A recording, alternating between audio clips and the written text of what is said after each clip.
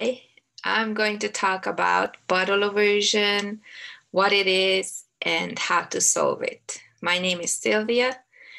My daughter used to have a bottle aversion when she was a few months old, and we figured out how to solve it. And now I work with moms and help them solve their baby's bottle aversion, and I also help them with their anxiety related to bottle aversion.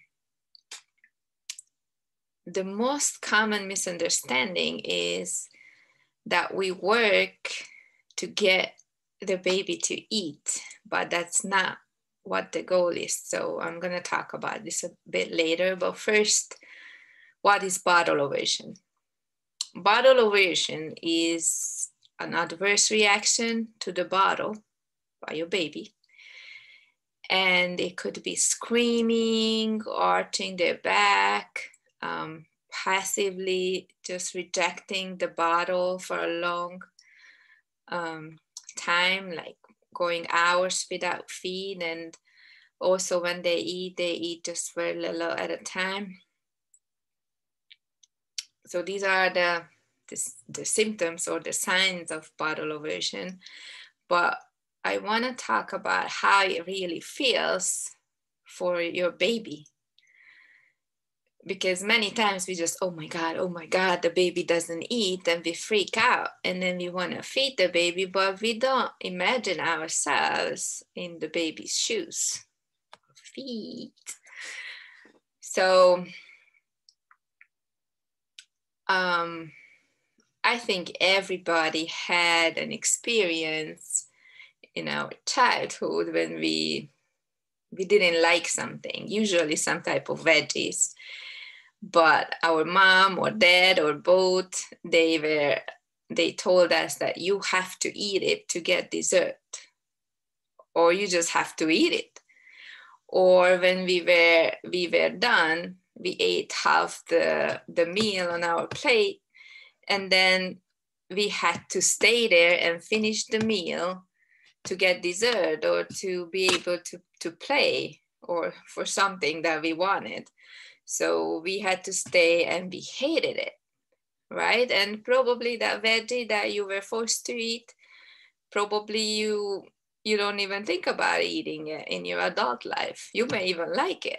But since you had this bad experience with it, you don't want it. You don't want to do anything with it.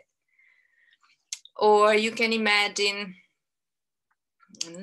you just had a big Thanksgiving meal and you're full.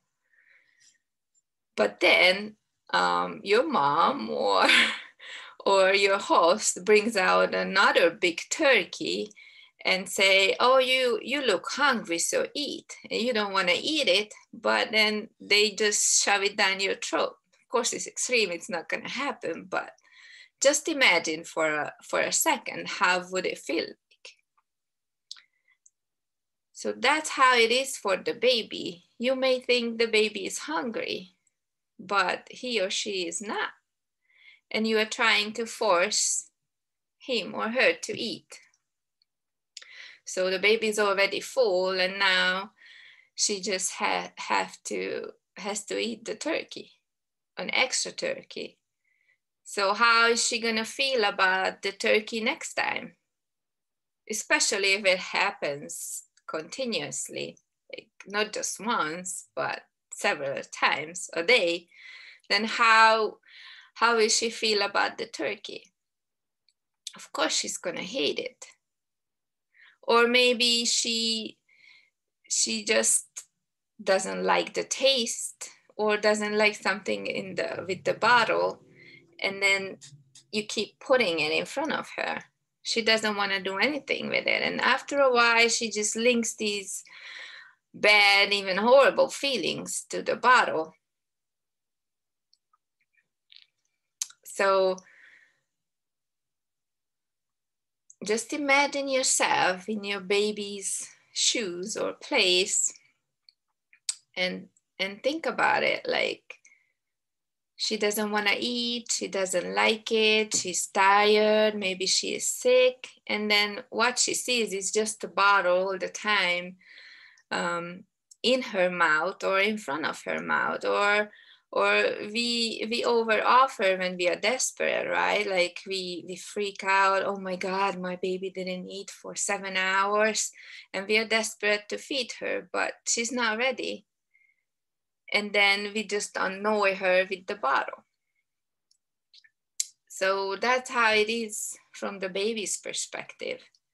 And to solve the bottle aversion, we need to link good feelings about the bottle. Like, I'm sure you have memories when maybe you went to a place and then it was just the perfect day. It was sunny, it was beautiful, you had great company, and then you linked all these good feelings to that place.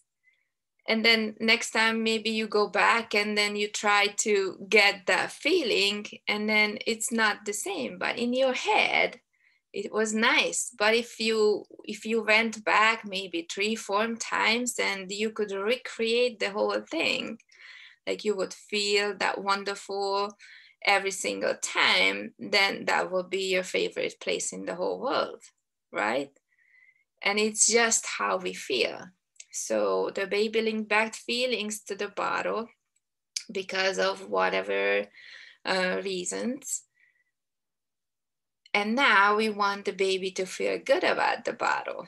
So we create an environment when she is peaceful, she's happy, she's playing, and she's in control. And we don't know when she begins to associate into, oh, it's feeding time. So we start with the feeding position, because many babies with bottle aversion scream just when they are put into a feeding position. So we start with the feeding position, make sure that it's neutral, make sure the baby is happy in the feeding position. And then we go, if the baby has a bib, then create a playful, peaceful environment while she has the bib on. And then comes the before the feeding time, and then the bottle comes in, and then the feeding itself. So the whole process from the feeding position. Sorry, I forgot to turn my phone off, sorry. So from the feeding position till the end of the feed, the goal is to create a good, not just a good, an amazing experience for your baby. So the goal is not to feed her. She may not eat, but every single time it's a great experience for her. She will feel better and better about the feeding. And then sooner or later, she will start to eat. For sure, she's gonna eat. She's not gonna starve herself. If you don't pressure anymore, then she's not gonna starve herself. She will eat little amounts, like an ounce, 1.5 ounces, just to take the edge of the hunger. But if she experiences this pleasant feeding process over and over again, then she will just link good feelings, and then she will like bottle feeding again. So that's how it is from the baby's perspective. And that's why it's very important. If you have in your mind that your goal is to feed your baby, then you will be stressed, because your baby is not going to eat from the beginning. Even if you stop any pressure, it's just one time. Your baby linked bad feelings for a while. It was a process. It's a process to solve bottle aversion again. So it's not going to happen after one time. If it is, then great, you're lucky. So that's the goal. And then the side effect will be that your baby is going to start eating more and more, and then it will be just a joyful and intimate experience for both of you.